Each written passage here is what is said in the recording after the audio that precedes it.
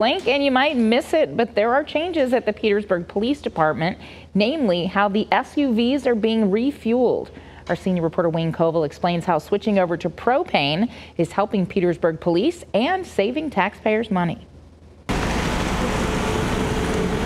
5 months in, we've had no problems with the vehicles whatsoever. If you look closely at Petersburg Police SUVs, you might be surprised to see this. There's been a considerable cost savings to the taxpayers in terms of gasoline. A new sticker that's been added on over the past few months. So we were fortunate that we were able to get a grant that cost absolutely nothing to the taxpayers of our city. And that grant is expected to change the bottom line of the police department's budget. Oh yeah, they get the stuff installed, covered by the grant, and then they get to enjoy the savings yearly on the fuel expense. The police SUVs have the ability at any time to run on gas or propane, and right now most run on propane all the time.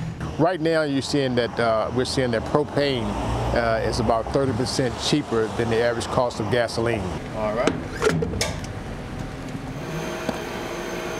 Whelan says at the end of the year, the savings will add up. It's easy to see thousands of dollars in savings a year per vehicle. And savings not just on the cost of gas versus propane. It extends the life of oil changes because you don't have the amount of soot content that gets in the oil, so that gets extended out some.